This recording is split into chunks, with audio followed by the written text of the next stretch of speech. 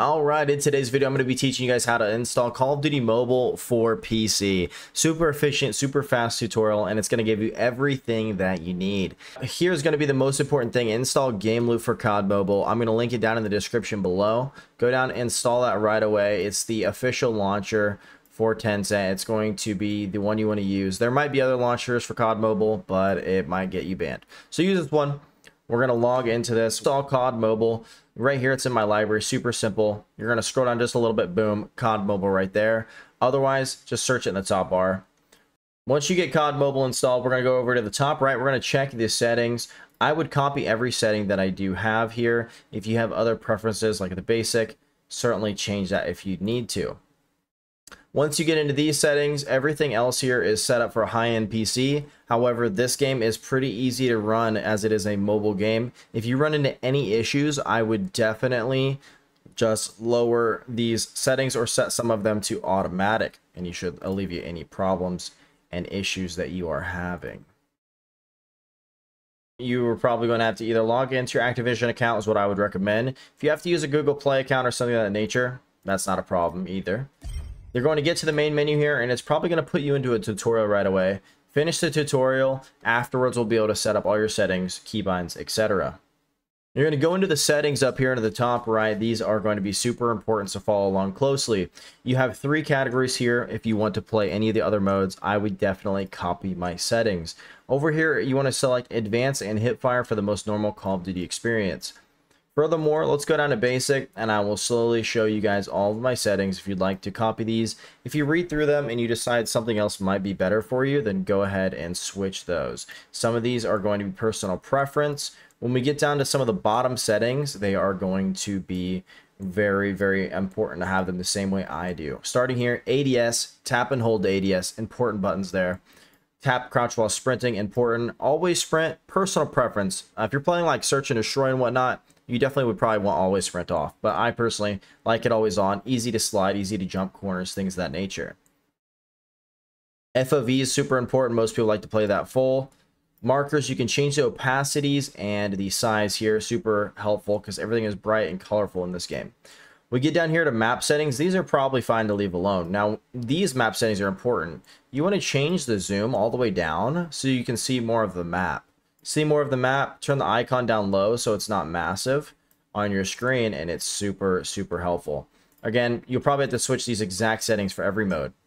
Audio and graphics, super duper important here. To max your frames, you're going to want 120 frames in this game on PC. You're going to have to put your setting here on ultra, and you're going to have to do medium graphic quality. If you do high or very high, at least to my knowledge, it's always been this way. Medium is the best one. It's going to give you 120 frames. If you go high or very high, it's going to change something with the game, and it's going to give you 60 frames instead. As far as like real-time shadows, I have scope on. Everything else is basically off here. Like I said, you can copy my exact settings if you would like. Now, once we get done with key mapping, that's how you change your controls. I'm going to show you that real quick.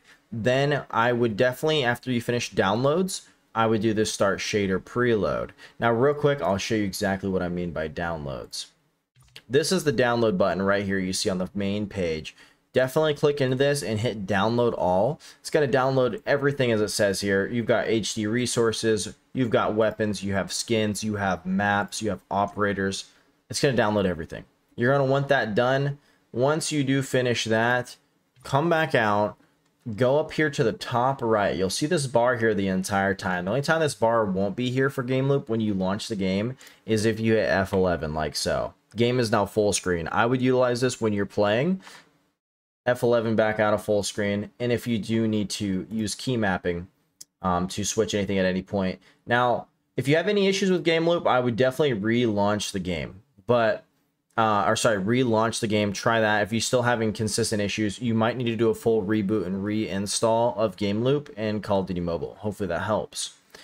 Now, me personally, these are all standard settings to my knowledge. I just changed the crouch button, which is listed down here as shift. I have auto sprint on. Normally that's my shift button. I switched crouch to shift so I can prone and I can crouch with shift if I stop moving. Otherwise, while I'm sprinting forwards, I'm doing slides and I'm able to jump, and it's just super convenient.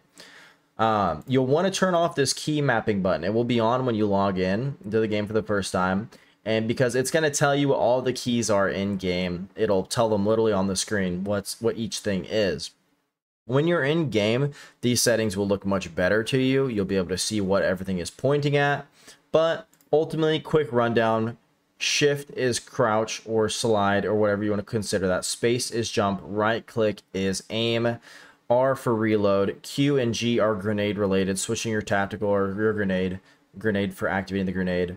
E is going to be your ultimate ability, your operator specialist. 3, 4, and 5 are your kill streaks. Furthermore, most of the things you'll be able to figure out by seeing the placement of everything on the screen by looking at your key mapping. You can also leave the key mapping tips on if you would like. You need to switch this for Battle Royale as well. And then there are gamepad options. If you're trying to use controller, I'm a controller COD guy, and trust me when I tell you this, it just wasn't that smooth aiming unless there's a tutorial or unless there's some setting you need to change. When you move your joystick, it feels like it's like fidgeting and like skipping frames. It's kind of weird, but I was able to play and do decently well with it, but the KBM is just so much smoother. If you're on PlayStation controller, you have to use DS4 Windows to be able to play a controller and for it to recognize on this game. I think if you're Xbox, you can just plug and play. But that's going to be it for that. Make sure you save your settings down here at the bottom. And then usually you can turn off this default controller setting on the right. That's just a little tab on the side. Full screen your game, F11 to full screen it again, and you're good to go. Now, last thing, go back in here, go down to graphics, go down to the very bottom. Awesome thing to do to make sure your shaders are looking great and you don't have any further issues. Start that. It's going to make you restart your game, so I wanted you to do this last. Now that's going to be it. You're going to be able to launch your game back up and you're going to be able to go out there and dominate.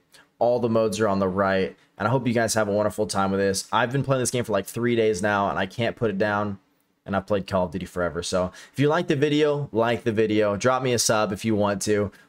Currently I'm working on a video where I'm going to drop a nuke with every single primary in the game. And so if you want to stick around for that journey, definitely come on over the live streams. But that's it for today. Thank you guys so much. Have a wonderful day.